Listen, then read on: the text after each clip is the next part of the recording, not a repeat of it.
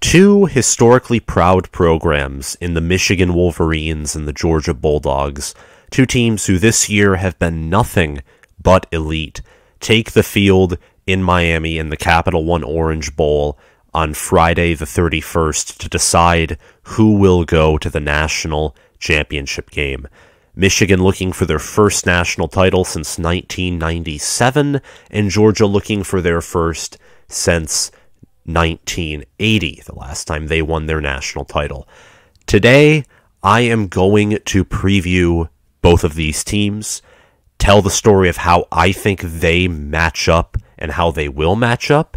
I am a Michigan fan, so there may be some bias in this video. Just want to let you guys know. However, I tend to view myself as someone who can set his own bias aside and look at things from the view of just how they are. So I'm going to attempt to do that. At the end of the video, like always, I will be giving my prediction. So watch the whole thing. Stay tuned for that. I promise it's worth it. If you're new to this channel, give us a like, hit that subscribe button, help us get to 3,000 subscribers. I will be doing a giveaway, so stay tuned for that as well. Hit the notification bell so you can get notified when I post future college football videos. Share this video around, and tell me in the comments below what you think. Let's get into it. So some of the basics here for this matchup. It is being played in Miami, Florida. Warm weather. You might not think that it is a huge deal, but Michigan is not used to this warm weather.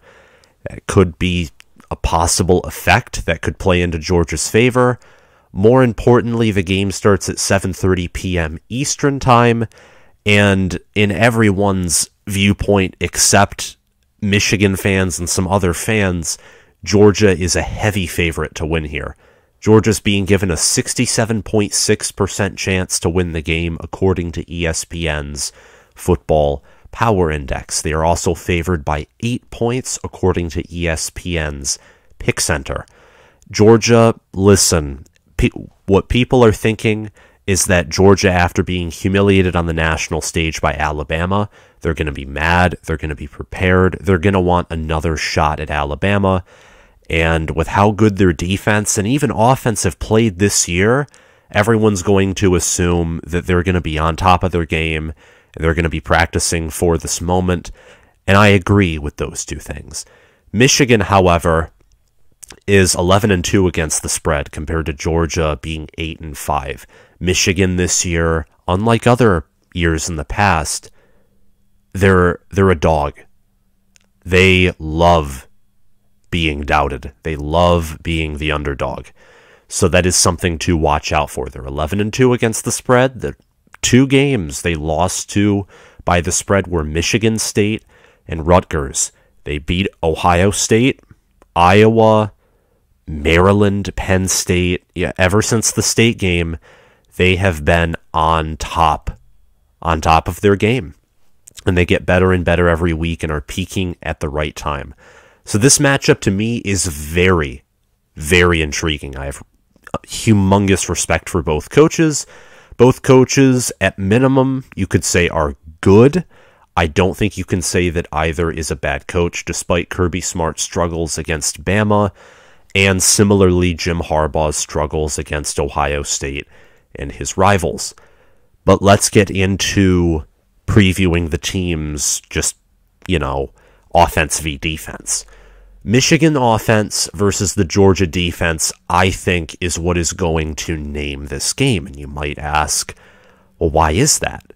And the answer to that question is Georgia's offense. What defense all year has it faced? In my opinion, looking at everything, it has not faced a defense like Michigan. And Michigan's defense has done very well at containing high-powered offensive teams outside of Michigan State. But, look at Ohio State, held them to 27 points. Again, Michigan's peaking. They held Iowa to 3. Iowa's not the greatest offense, but the Ohio State game is the main focus. If you assume that Michigan is peaking, which I think is going to be a general assumption, and even Georgia fans will know, if you also assume that Georgia's offense against better competition, like Alabama, can have moments where it sputters and can't score a lot of points, I'm going to assume as a constant Georgia's not going to be scoring a lot of points here. Not that Michigan's going to hold them to under 10. It's asinine. But this is the interesting matchup because Michigan's offense has also been peaking, but it's had some struggles and it has not faced a defense like Georgia. Likewise, Georgia's defense against the only team whose offense is better than Michigan's and Alabama, well, got torn apart. This is the matchup that has the unknown to it, and therefore I think what determines the game entirely. But anyway, enough of my chitter-chat. Michigan's offense is led by quarterback Cade McNamara, who's passed for 2,470 yards, completes 64.6% of his passes, averages 8 yards per pass, 15 touchdowns, 4 interceptions. He's been only sacked 7 times. He has a 145.4 passer rating. Cade makes very little mistakes. He makes NFL-like throws when needed. Now, in saying that, he is not an elite quarterback. I would not even say he is a great quarterback.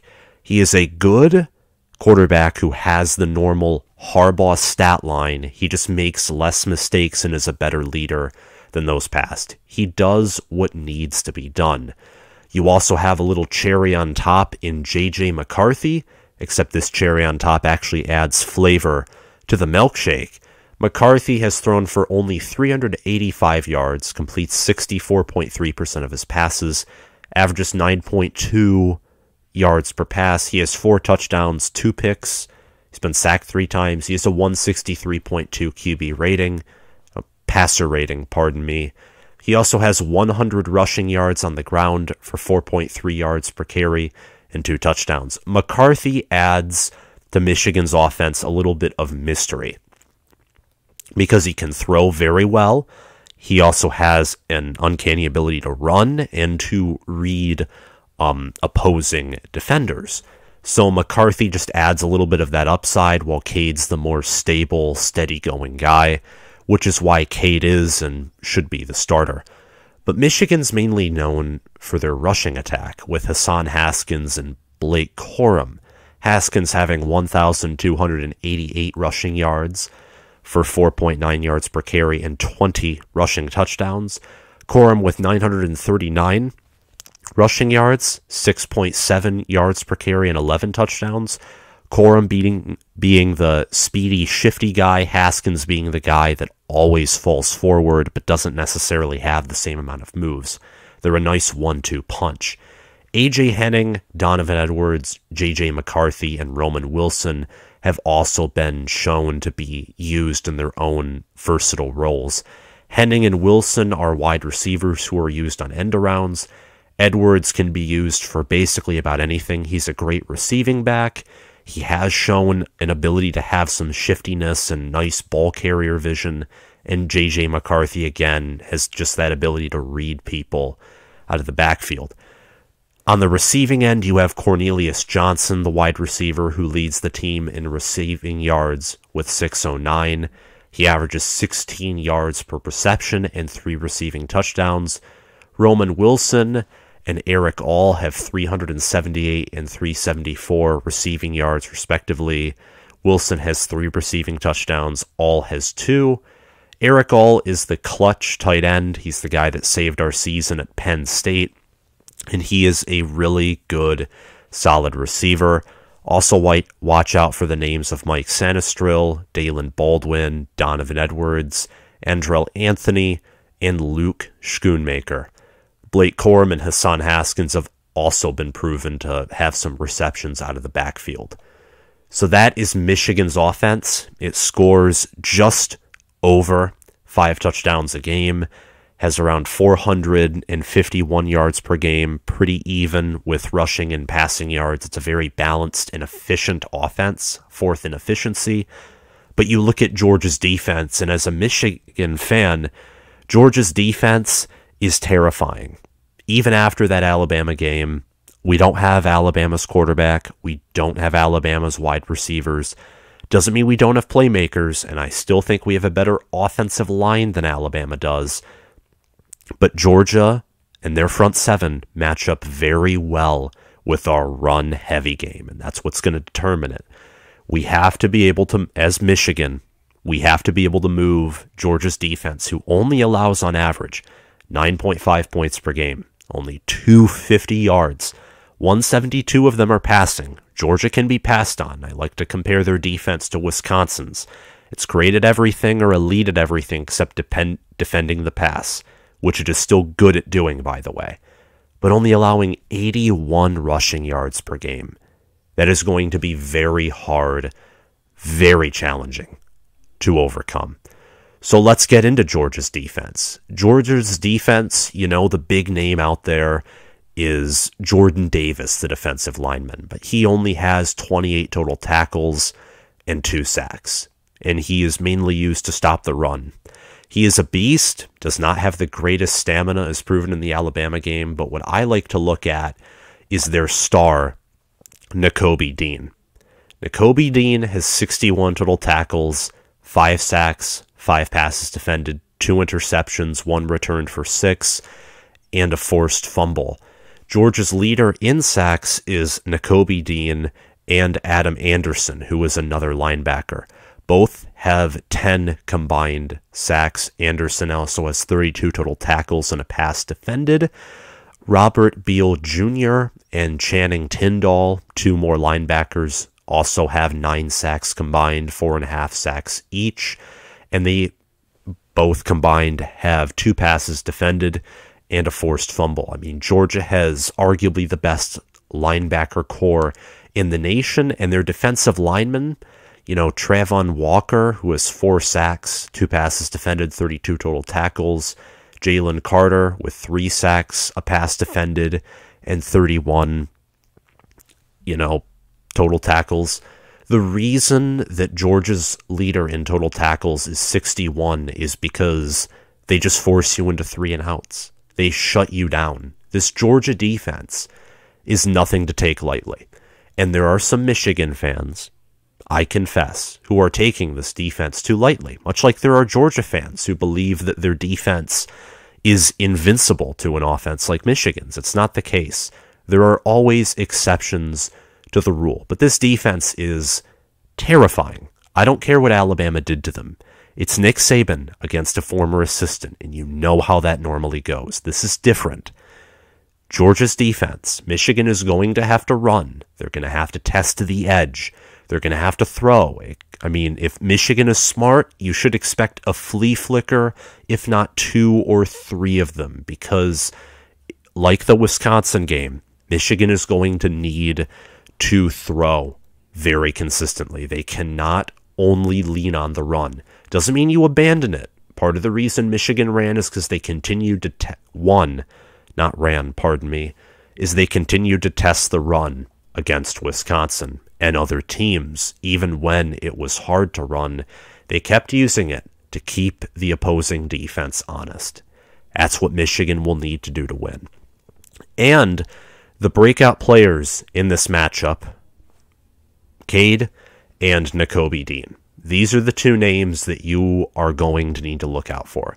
If Michigan wins this game, it will be more likely than not because Cade McNamara made the throws necessary, because he didn't turn over the ball, because he had a game where he had a passer rating greater than 145.4. He did above average. And his receivers caught the ball, they ran their routes properly, his O-line blocked for him. If we win, Cade will he'll look good in the stat sheet. And if Georgia wins, I think you will see Nakobe Dean have a huge game. You'll probably see him get a sack. You might see him get a pick. What you'll definitely see is him getting plenty of tackles for loss, because we all know this can happen. Michigan's run might be shut down, and if it's shut down, you can guarantee that Nakobe Dean and anyone on their front 7 are going to start racking up the tackles for loss and possibly racking up some turnovers, because if Michigan's run is completely shut down, who knows? Maybe Michigan's offense panics, and vice versa as well. I mean, this matchup here, the offense and the defense, Michigan's offense versus Georgia's defense, is what I think is very critical. But I have a question to ask you guys, just for a few seconds. Who do you think is going to be the breakout player? Whether you're a Georgia fan or a Michigan fan, tell me right now in the comments below. Do you think that Cade is a huge game? Do you think that Dean is a huge game? Do you think that Jordan Davis just has this amazing game where he doubles his sacks on the year? Do you think, to anything? What do you think? Who's your breakout player? Who's your MVP of this game? The player that helps his team win? Tell me down below. And now we'll get back to previewing. We're going to go to Michigan's defense versus Georgia's offense. This, like I said, I'm going to kind of assume is a constant. You look at Georgia's schedule and who they have played.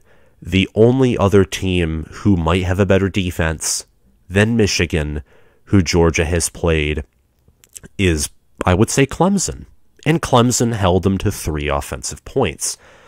This matchup here, what I'm going to assume is going to happen is Georgia will get a touchdown or 2. They'll get a couple field goals.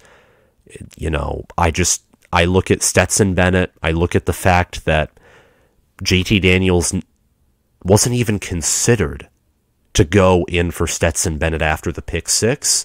I think that tells you your quarterback situation. I think that tells me that Daniels is not setting a foot on the field to play for Georgia. He'll be on the sidelines. I don't think he'll set a foot. That being said, Michigan's defense has struggled before, especially against run-heavy teams. So if that Georgia run game gets going, it could get ugly. Georgia's offense here is led by Stetson Bennett at QB, and some may say he's dreaded or awful.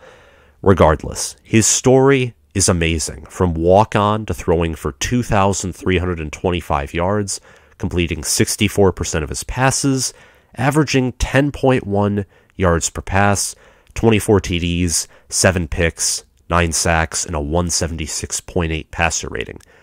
He's a good QB. He is not a bad QB. That being said, he's not a great QB or an elite QB. People like to make extremes. When Cade does well, he's all of a sudden this first-round QB to Michigan fans. When he does poorly, he needs to be benched, never forgiven, and J.J. McCarthy being subbed in. Jumping to extremes is stupid. Stetson's a good QB. The issue is the scheming and the fact that he has a ceiling. His ceiling is lower than a lot of other QBs. It's also higher than a lot of other QBs. Remember, he started as a walk-on. There's only so much he can do. And he hasn't had practice in having to make and having to win a game because his run game has helped him do that. But he's a good QB. Let's make no mistake. Georgia, in my opinion, can beat Michigan. I don't know about Alabama, but I think they have a shot to beat Michigan with Stetson Bennett as their starting QB. That being said, their run game needs to be good if they're going to do that. Zamir White is going to have a huge game. James Cook is going to have a huge game. And if you're wondering why I haven't talked about JT Daniels wasn't even, again, considered. He was not even considered to be subbed in for Stetson. Kirby said so. And with how he hasn't played at all, I'm just going to assume that he's just not going to be in the Orange Bowl. That's just an assumption that I'm going to make. If you disagree with that, you can tell me down below. But Zamir White has had 718 rushing yards on the year for 5.3 yards per carry and 10 rushing touchdowns. James Cook has had 619 rushing yards for 6.1 yards per carry and 7 touchdowns. Kenny McIntosh and Stetson Bennett have also ran the football. McIntosh is a running back, and Bennett has shown an uncanny ability to scramble with 251 rushing yards, 5.6 yards per carry, and a rushing touchdown. McIntosh has 317 rushing yards, 5.9 yards per carry, and 3 rushing touchdowns. On the receiving end, this is where it gets interesting. We may have all heard of George Pickens before the year. And here comes Brock Bowers. I mean, one of the best tight ends in the country. He has 791 receiving yards, 16.8 yards per reception. That's a lot for a tight end. And 11 receiving touchdowns. Ladd McConkey is their second leader. He's a freshman. He is probable and is expected to be available for the bowl game against Michigan, but there is a possibility he'll be out. He is a freshman. He has 430 receiving yards, 15.4 yards per reception, 5 receiving touchdowns. Jermaine Burton, Adonai Mitchell, and Kenny McIntosh all have at least 2 receiving touchdowns and at least 180 receiving yards, so watch out for them. George Pickens keeps getting healthier, keeps recovering. I'd expect him to get a reception or 2, maybe more, against Michigan. So watch out for him as well. I mean, guys, this Georgia wide receiver core, it's a pretty big deal, honestly. I mean, they have 5 stars at nearly every position. Georgia is very close to being at Alabama's full talent level. It's Georgia and Alabama when it comes to recruiting talent. So just because Georgia's not known as this offensive team, they have talent at almost every position on offense, minus, I would say, the quarterback position. And that's because I don't know what's going on. I don't know why JT Daniels hasn't gotten the start. I'm thinking, listen, for all you Georgia fans out there, this is the last thing I'm going to say. Do you really think that Kirby Smart is stupid enough to choose a worse QB over his best player? That's my question to you, because part of me thinks, actually the majority of my whole being, brain, heart, gut, whatever you want to call it, thinks that Stetson Bennett is playing because he is the best that you have. And whether that's truth or not, we don't know. But from what I've seen and from what I've heard, it sounds like it's either that or some other underlying issue that hasn't been solved. And that's Georgia's offense, and now we're going to get to Michigan's defense. Michigan's defense is a defense that is known for its 2 edge rushers in Aiden Hutchinson and David Ojabo. Aiden Hutchinson has 58 total tackles, 14 sacks, 3 passes defended, 2 forced fumbles, and a fumble recovery. David Ojabo has 35 total tackles, 11 sacks, 3 passes defended, but 5 forced fumbles and a fumble recovery. These 2 are the pass rush.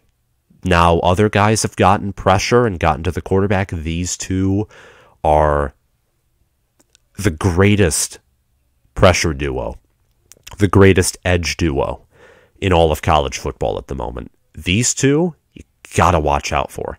Georgia's O-line has to be ready for these 2. They cannot take these 2 lightly. These 2 are a non-negotiable. They will get pressure on Stetson Bennett and on JT Daniels. The question is, how do they react to that pressure? And can the pressure be limited by Georgia's O-line? Again, Georgia, very talented team. They have 5 stars littered and sprinkled at every position. So these are the stars, but you can't overlook everyone else. I mean, you can't overlook Michael Barrett, the linebacker, Junior Colson, who's a true freshman. They have a combined 1.5 sacks, 3 passes defended, and a fumble recovery. You can't look past Michigan's defensive backs. Daxton Hill is second in total tackles with 65. He has a half sack, 7 passes defended, 2 picks, and a fumble recovery. Brad Hawkins and Vincent Gray as well. Vincent Gray is a very improved player from last year. He was terrible last year. He's pretty good this year. And DJ Turner, RJ Moten, Rod Moore, all defensive backs. Michigan's secondary is underrated. It is protected. Some of its weaknesses are hidden by the pressure that Hutchinson and Ojabo provide. But that being said, Michigan's secondary does capitalize off mistakes. They're very good in coverage. Steve Clinkscale is one of the greatest secondary coaches, maybe even the greatest, in the nation. That's why there's been such great improvement in Michigan's secondary. Michigan's defense, there's not as much to talk about, I'd say, as Georgia's offense, because the curiosity surrounding Georgia's QB situation, and I mean, Michigan's defense has kind of performed at this steady level throughout the year, an outlier obviously being the Michigan State game.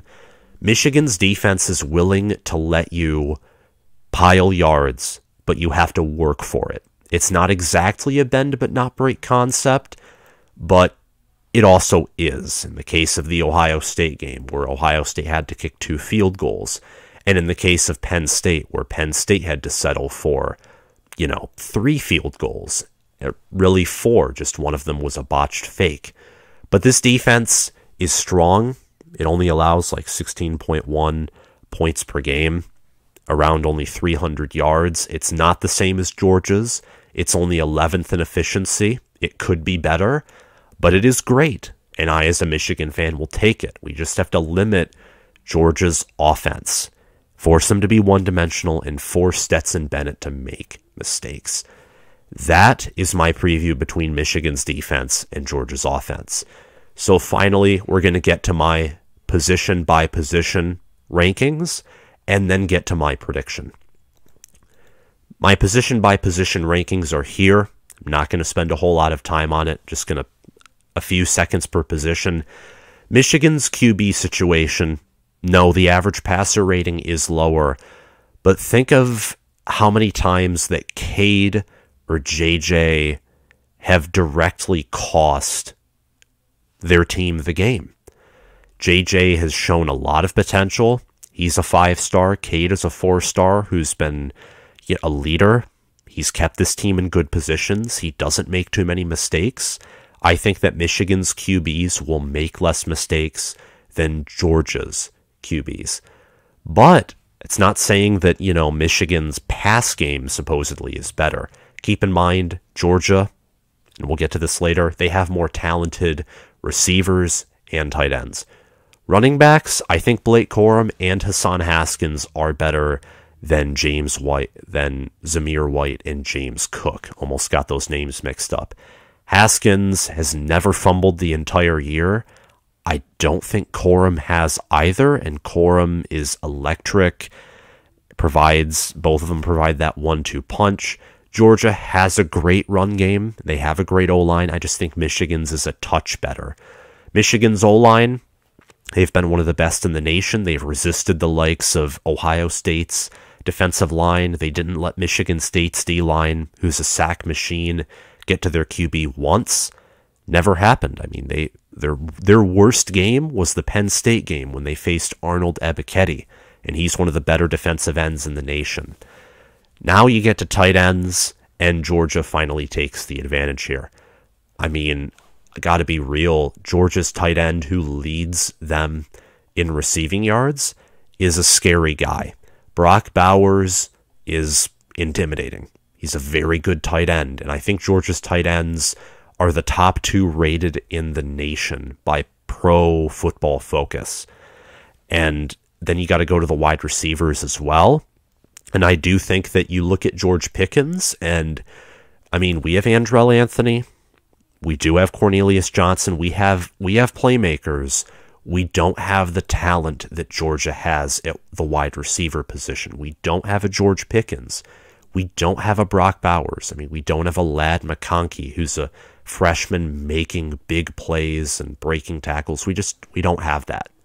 It's the same thing with the defensive line. We have better pass rushers than Georgia does. If we were to separate defensive ends and defensive tackles, I'd give Michigan the end position. But Georgia's D-line has bullied offensive lines all year. unlike our defensive line, they have never failed to shut down the run. They're more consistent. They don't rely on two players to do it all, and they constantly sub guys out. They have more depth at that position. Georgia's D-line is good. There's a reason that Jordan Davis gets all the attention that he does, along with the rest of his D-line. And then finally, linebackers. This is close because, we have David Ojabo, but Georgia, they have the best linebacker core in the nation. We don't have Nakobe Dean, Adam Anderson, Robert Beal, and Channing Tindall. We don't have four great linebackers. We have good linebackers. We have good depth at that position. It does not match Georgia's. I mean, their linebacker won the Best Linebacker of the Year award. Pardon me that I don't remember the name of it. Defensive backs. Michigan's defensive backs faced a team much like Alabama's on offense on November 27th. And we did not give up 41 points. And we did not give up endless deep passes. I would take Michigan's secondary over Georgia's personally. Special teams, this one's close. Michigan is ranked first in efficiency. Georgia's 33rd, but Georgia, I've heard, also has one of the best kickers in the country. No, best punters, pardon me. Michigan is one of the best kickers in the country. That's that. That's the position-by-position comparison. And finally, here is my prediction. My prediction, Michigan 27, Georgia 20. The prediction does have some bias in it. I will admit that. But Georgia could very, very easily win this game. Georgia's strengths, they play well to Michigan's weaknesses. I just think that, like the Wisconsin game, Michigan they'll throw enough, they'll run enough, and they'll do more than enough on defense to limit their opponent, and they'll come out with a 7-point win. This game will be a dogfight. I'm very excited. I just think that Georgia resembles Wisconsin too much. Wisconsin is literally, you look at them this year, they are a quarterback away from winning the West, potentially winning the Big Ten. But Mertz brings them down so much. Bennett doesn't bring Georgia down as much as Mertz brings Wisconsin down. But the other part of that is Georgia has 5 stars everywhere. Wisconsin has a few 4 stars. They don't have the same depth and, concrete, strong foundation that Kirby Smart has built. Recruiting is the lifeblood of college football, as Kirby Smart says, and it helps raise your floor. I mean, Georgia does not have a low floor because of how many 5 stars and 4 stars they have and because of how they develop their players. So I just think that Stetson Bennett is going to hold this team back, and I think for Michigan, the potential to hold them back is, in a certain sense, it would probably be the rushing defense. If Georgia can do what Michigan State did, and which I don't even know what that was, and they can just have an amazing run day, it'll be a long day because I don't think that Michigan is going to put up more than 28, maybe 31 points if we're being generous on this Georgia defense. I just don't think that's going to happen. Georgia's defense is too good.